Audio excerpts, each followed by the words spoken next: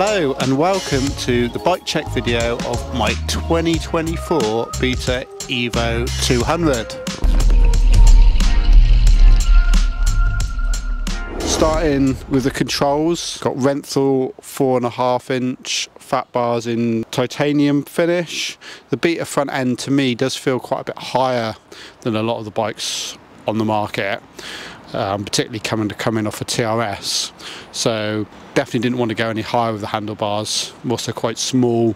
We fitted the standard Leonelli lanyard to the bike just to help you have any big crashes. I've got a quick action, a Pico throttle. It's the alloy one, which gives a nice light throttle action. Got some Jitsi trial grips, which are particularly grippy. They're also very thin, so they give a good level of feel. Jitsi bar ends that we've managed to modify so they pivot with the Pico alloy throttle. We've actually wired the grips on as well, which is a really nice touch. If you can do it properly so it doesn't cut into your hands, means if you ride a wet muddy trail you're not going to have any problems with your grips slipping. We have got some Trick Bits fork guards in the ABS plastic in red, blend in well with the bike and give just as much kind of protection as the carbon fibre ones. I'm also running Motomaster discs and pads on this bike. They're a new brand to trials. Seems to be giving like a really kind of strong brake. It's definitely kind of feels to be a bit of an upgrade. A lot of people change the standard Beta pads to Galfa red ones just to give a little bit more feel, and also upgrade the discs as well. So rather than go from kind of the standard Beta NG discs to Galfa, we thought it would be interesting to try a different brand. So yeah, Motomaster discs, they look pretty full on, particularly the back one's kind of, it's a FIM approved one, so it's got a big surface area. So yeah, and they seem to be working really well. Underneath the radiator we're running one of Beta's little mud flaps. It's ideal for keeping the mud out of the radiator. The Beta rad cover's quite quick and easy to kind of, you can easily pop it off and clean it. If you're riding a muddy trail you can easily kind of tap it on a rock and get any of the dirt out. It just helps kind of like the bike running a little bit cooler. We fitted a bigger float bowl to the carburetor on the bike. Sometimes if you're running like a really kind of long hill climb, a lot of the modern bikes can kind of starve of fuel on a real kind of long third or fourth gear climb. So that just enables the bike to kind of have a little bit more fuel in the float bowl. Running Michelin tyres front and back. Kind of changed those from brand new. There's nothing kind of really wrong with the Dunlop tyres the bike comes with as standard. I just prefer Michelin tyres, particularly around here where it's kind of very muddy. We don't have kind of much rock, and find that the X lights give the kind of real good levels of grip and feel. Really like how they ride in kind of all conditions. Little product that we make ourselves is the bush that sits into the airbox lid. Underneath the rear mudguard we've also got the airbox protection flap, sits on top of the rear shock and also stops the mud and water from splashing up through the bike and ending up in the airbox. Rear suspension wise I've got the Jitsi dog bone linkage. They're quite a bit stronger than standard.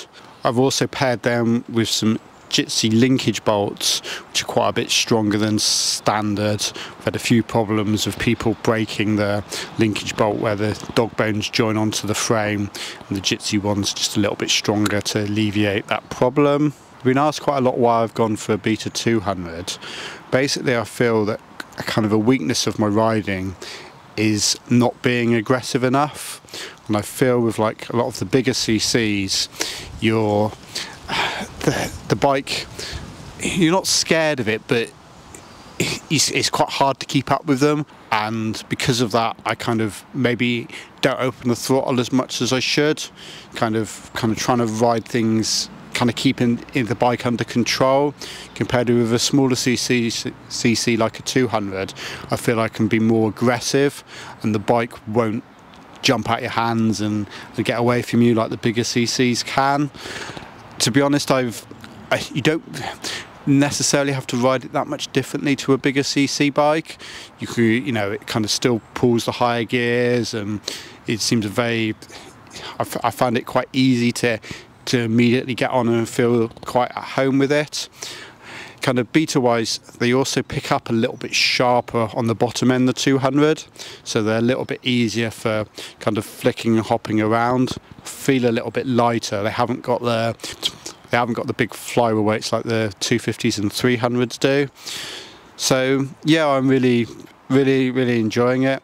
Feel it's kind of will help that weak spot of my riding of kind of not being aggressive enough. With the 200 is kind of feel that, you know, you need to give it the power to get up the steps. So, you know, rev it flat out. Compared with the bigger bikes, it's, if I rev it flat out, it's almost, you know, feels like it can get away from me a little bit. Also being fairly light, you know, feel, you know, myself, I've probably got a similar power weight ratio to a lot of kind of heavier riders. Suspension wise, I've actually been fairly light. I've gone two full revolutions softer on the rear shock spring. It's the standard spring. I'm about 72 kilos, so yeah, I've gone 2 full revolutions there to soften the back end up. Actually found the forks were actually a little bit kind of too soft, so I've actually wound the preload on those in by kind of 3 full revolutions on the adjustment, just to kind of, as standard, I felt they were bottoming out quite a lot. And that feels like a good setup for me. We've also fitted SFS airbox hose that allows you to be able to get the carb off really easily. It just slides back. It's much more flexible than the standard hose. It's a type of modification that, you know, if you've got a Beta, if you've got a Beta Evo, stick one of those on. It's only a tenner and makes a massive difference to how easy it is to kind of clean your carb. So we fitted a BVM front number board to this bike. We've really gone to town on the electrics and wiring, and rather than run the rectifier on the back of the number board, we've actually moved it to down under the seat, kind of between the airbox and the rear shock absorber. It just makes everything look a little bit neater and tidier. You know, I'm planning to do some of the S3 Nationals this year, so you could run a Evo fuel tank on the front of the bike without having any problems. Oh yeah, and it's actually got my name on it because Jitsi very kindly sent me some stickers, so I'll be able to know it's my bike. So being a 200, the silver forks give it away a little bit as well.